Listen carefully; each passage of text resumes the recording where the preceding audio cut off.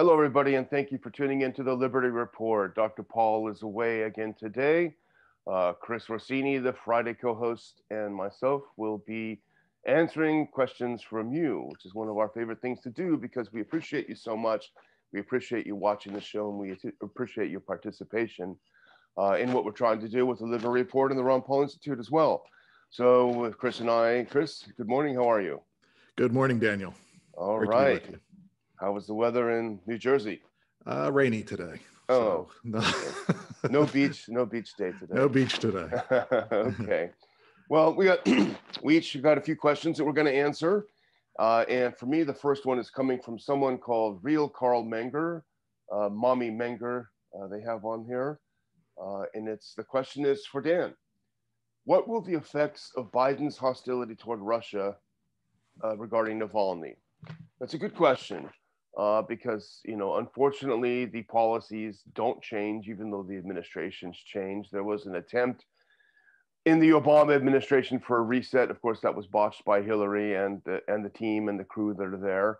The State Department is the deep State Department, really, rather than the State Department. And they have a view that the United States is the indispensable nation that has the authority and the ability to run the rest of the world. And so that's why you see continued hostility.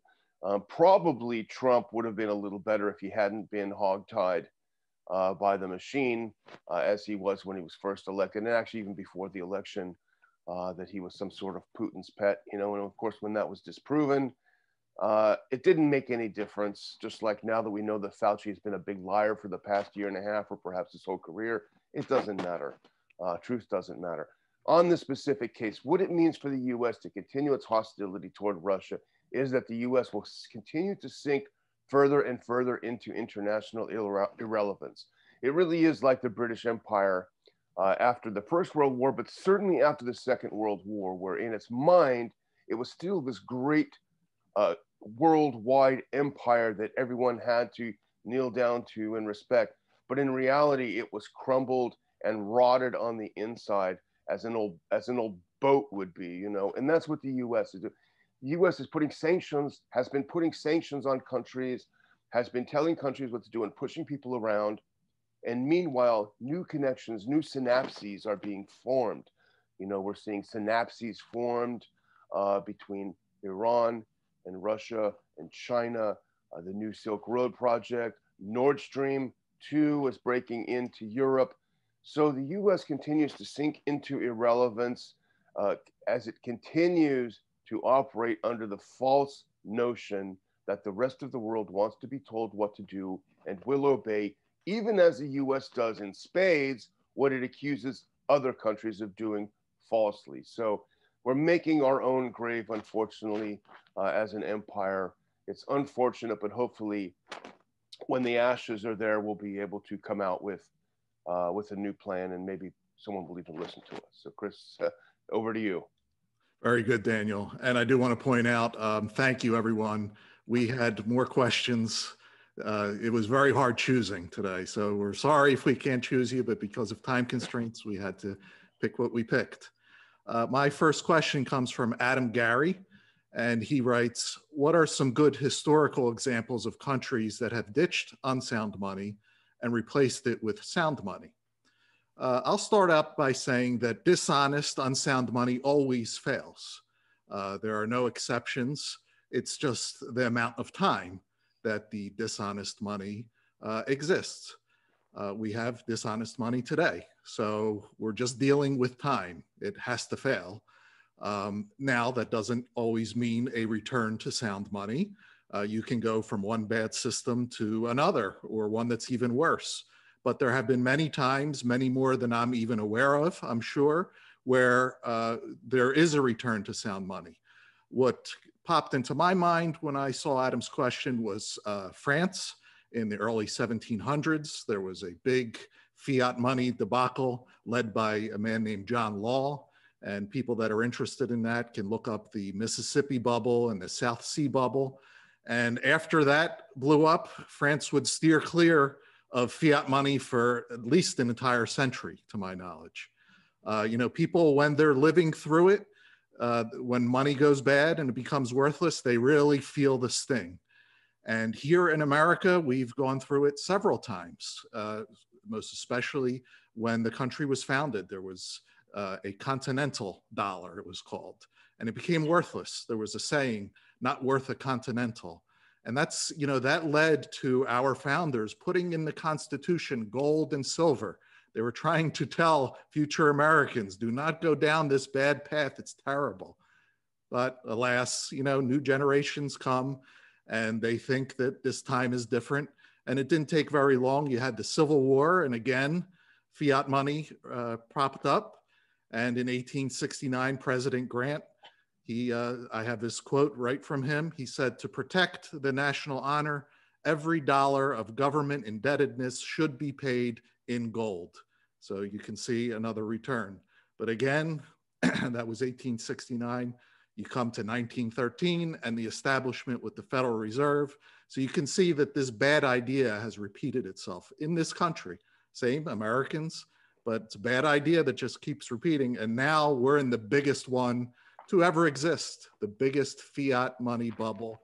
It's going to end badly. Nobody can predict exactly how. And we can advocate as best as we can to return to sound money once again.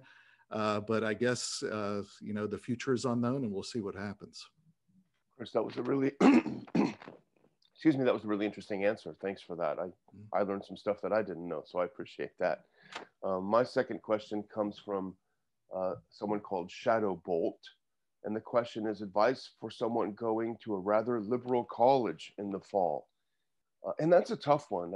I'm not big on advice, but you know, I went to a pretty liberal school. I went to UC Berkeley in the 1980s, and it had a reputation as a very liberal school, and it forced me more toward the conservative side. But those were different times. That's when the term PC was first starting to be bandied about. You know, the ideas of Foucault and the French. But there was not the cancel culture there was. You could still sort of be an iconoclast. You could still go against the tide. For me, that meant working for a conservative newspaper, just to sort of stick it in their face. These are different times now.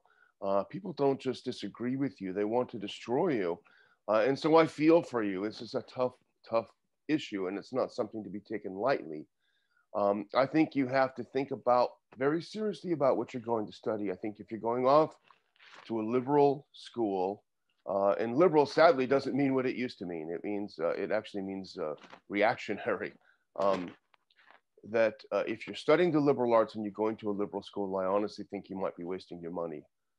Unless you are extremely well grounded. You know, maybe you took the Ron Paul curriculum and you studied Gary North, or with Gary North.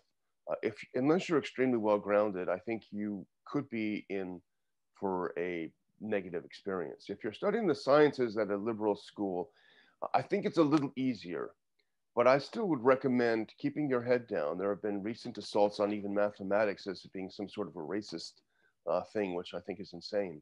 But if you are in the sciences and you're going to a liberal school, I would keep my head down and I would quietly and very carefully look for allies, people who you can at least speak with.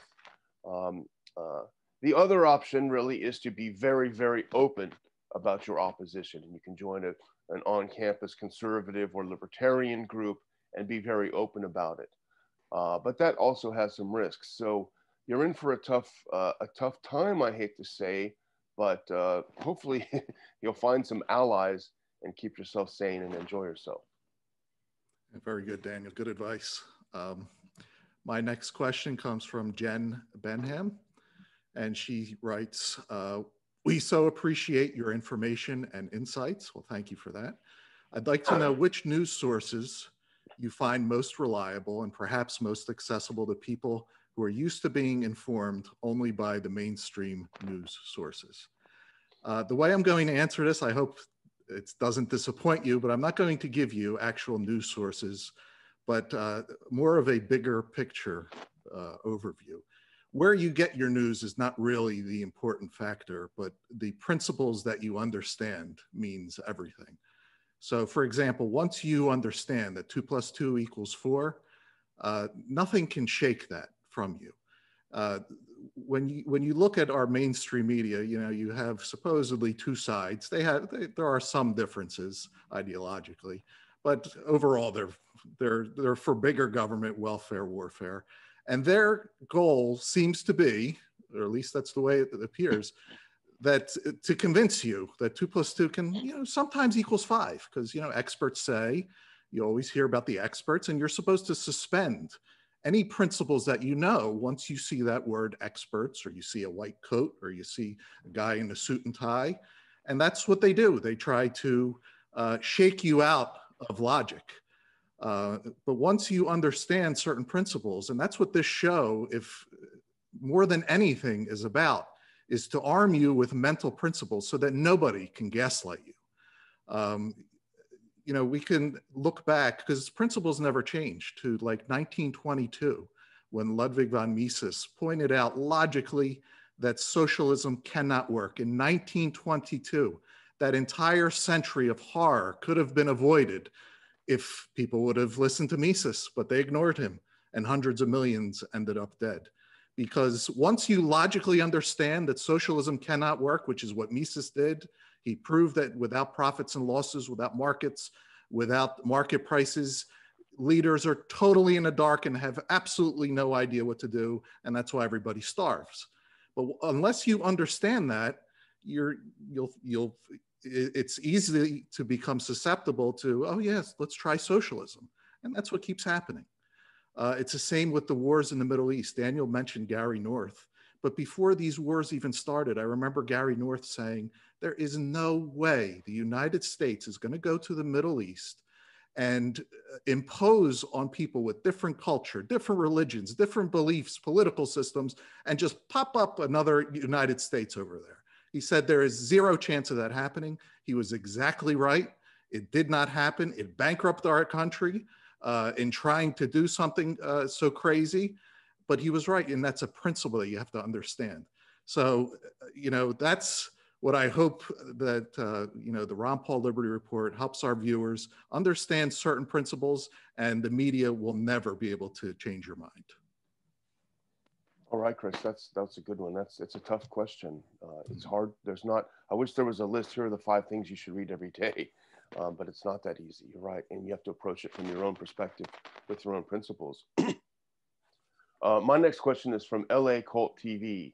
And it's interesting because this is the nexus between philosophy and culture, and it's important. We do need entertainment. We do need culture. And the question is, questions for both gentlemen. And I picked this because I hope Chris has some good answers.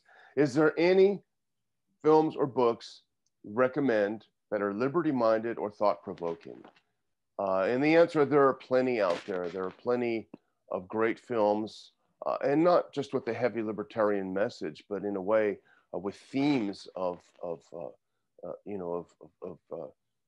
freedom and liberty. And a few come to mind just immediately, and I think Chris probably has some as well, but my family has always really loved the Jimmy Stewart film Shenandoah. And the theme of that is that the state does not own your children. Your family is yours. Your people are yours. And this film was set in the Civil War when a Southern farmer, Jimmy Stewart, they came around to take his kids, to take them off to fight. And he opposed that very strongly with great acting. And I think that's a great film. We actually you should own DVDs, right? Because, films can disappear if they're just online. The other one I think that's great is Passive Glory. And that is a terrific anti-war film. There's such a powerful scene in the end that challenged anyone to not get a tear in their eye. Very, very powerful anti-war film. I think a great book to read if you want to know what the deep state is really like and how it came about is Brothers from Stephen Kinzer, who's a terrific writer. And actually, Dr. Paul was so moved by the book and so interested in the book that he actually bought it for me when it came out after he read it. So that's a very good book. You want to know how people like Kennedy, who challenged the deep state, who challenged the idea of a CIA, if you want to know how things happened to people like that did happen, well, look at the people who were operating behind the scenes back then, who now are operating in spades in the deep dark crevices of Washington D.C. So, Chris, I know you have a couple. I won't take too long. No, those were excellent. And I did watch Shenandoah at Daniel's suggestion, and it was excellent. One of my favorite movies. I do want to second that one with Jimmy Stewart. I thought of a few. One that struck me with the entrepreneurial spirit that really was excellent was Chef with Jon Favreau, where he starts up a food truck. And I mean, the free market just teems out of that movie. So I recommend that. And the other one I thought of, it's a much darker movie, and it's called Mr. Jones. And that was about the Ukrainian Holodomor when the Soviets, what they did to the Ukrainians when they took over the food supply, and you see the starvation, and you see the cover-ups that were done by New York Times, Walter Duranty. Very powerful movie. Both of these I would not recommend watching with young ones because of language, and some of the content is more for adults. But those two I would recommend. My next question comes from Sayak Roy. Let's say in a hypothetical situation, you're given the complete charge of the country or become president, let's say. What would be the first changes you would like to make to bring the country into a path of libertarianism? This is an interesting question. And I'm sure if Dr. Paul were taking this question and he became Fed chairman, I'm pretty sure he would say he would shut it down immediately and then quit because there should not be a Fed. And that's, from a libertarian perspective, you just shut down anything that's unconstitutional, which unfortunately today is just about everything. But the angle also with this question is a tricky one because you can't just walk in and do something like that. I mean, look at Trump, and he was not a libertarian. He was just in a different direction in some things, and he could barely make a move. He couldn't even, no matter what he said, his people under him would go on TV, he didn't mean that, and nothing would happen. So it's not just as simple as coming in and declaring liberty for everyone, because if you tried to do that in today's atmosphere, amazingly enough, in America, you would have rebellions everywhere. People would rebel against having freedom in America today. And the reason why this happens, and I thought about it, is think about like your car. The same energy that drives it forward drives it backwards. And that's how it is with people's beliefs. You can go forward or you can go backward. It could be a total fiction. But if you believe it strongly enough, you will fight for it. And we saw that in the last year with masks and social distancing. Totally ridiculous fictions that were not necessary, but look what people did in the name of them because they believed they were necessary. So the important point is, like what we try to do with the show is to educate people with the ideas of liberty so that from the people would want it themselves and understand it.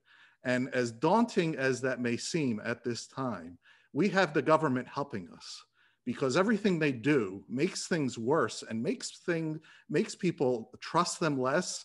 I know from this COVID, just people that are not political, they are upset because they are finding out that this whole year was, it was totally unnecessary, and they're upset that politicians did this to them. So we have the government helping us make our case. And, ultimately, if people want liberty, it'll happen. And the government is bankrupting itself. So they are making the job even easier. That's a great answer, Chris. That's really, Dr. Paul always says, the government follows the culture, the laws follow the culture. And so the culture right now is leading to where the government is. So we need to find some way to bring it back, to bring back the value of liberty in people's minds. My last question, and I hate to be a tease, but it'll be a bit of a tease, but this is from James Cabral, who's a good friend of the show. He watches it a lot. He's been very generous in supporting the show, and we appreciate James a lot. So I couldn't pass by the question. And by the way, Adam Gary is also a friend. I haven't been in touch with him for a while, but I'm glad Adam chimed in. I'm glad you picked this question, Chris. But James Cabral asks, when and where will the next RPI conference be held?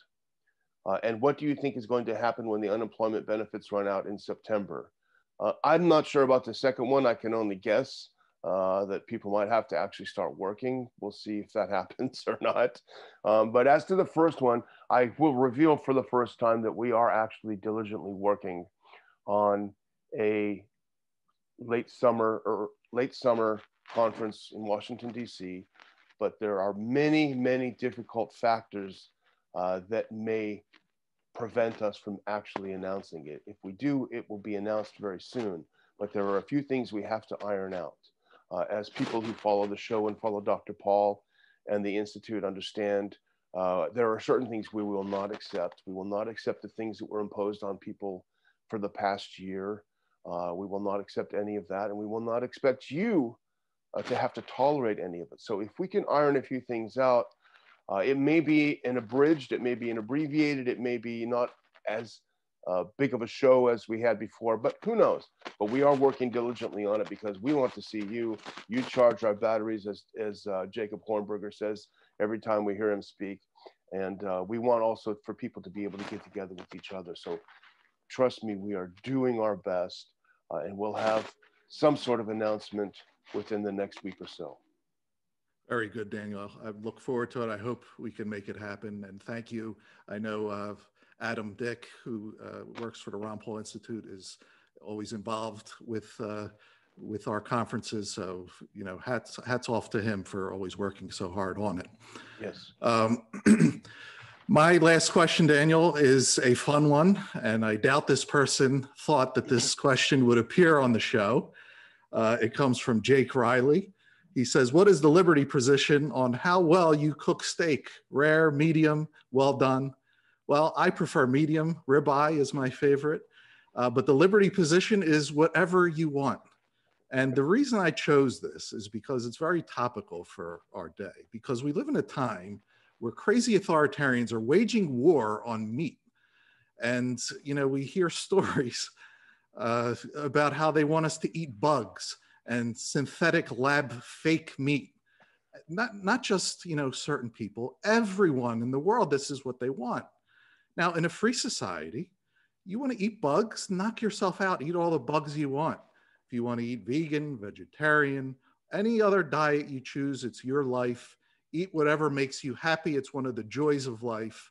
But a huge problem arises when you want to eat what you want and you want to abolish what other people want to eat. And that's what this war on meat is all about. And it is insane to the core. Food is a critical part of life. Go to Italy in the countryside, and their life literally revolves around what they're going to be eating that day. It fills their life with joy. It's distinctive to every culture. When you travel anywhere, even to another state, another country, one of the things that you most look forward to is eating their food.